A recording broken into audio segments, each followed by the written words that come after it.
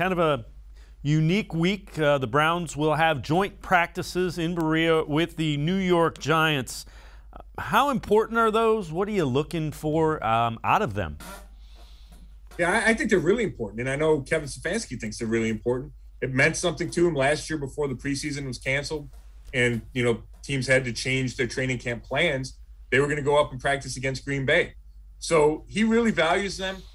I think he thinks they're more important in the preseason because you can dictate what the circumstances are. Okay, we're going to work on 2 minutes, and in a game, you're not guaranteed a 2-minute situation. We can work on a bunch of red zone or third down. And that does, preseason, it's a lot of it's left up to luck. So that's what he likes about it. He likes seeing a different team's scheme on offense and defense as opposed to practicing against yourself the entire training camp. So he's looking forward to those. And I think, because I don't think we're going to see the starters play much at all in the preseason in general. So I think these two practices could be, the most important of the preseason, of the whole training camp / preseason.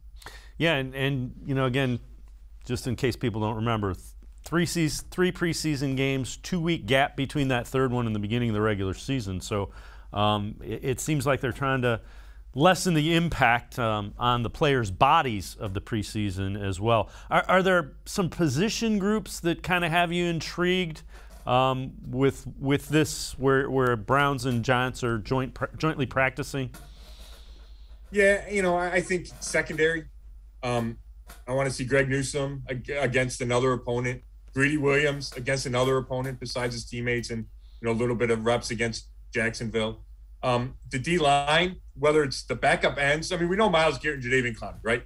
But Tack McKinley's a big question mark because he's not with the team for personal reasons. So then you're looking at guys like Porter Gustin and Joe Jackson and Curtis Weaver.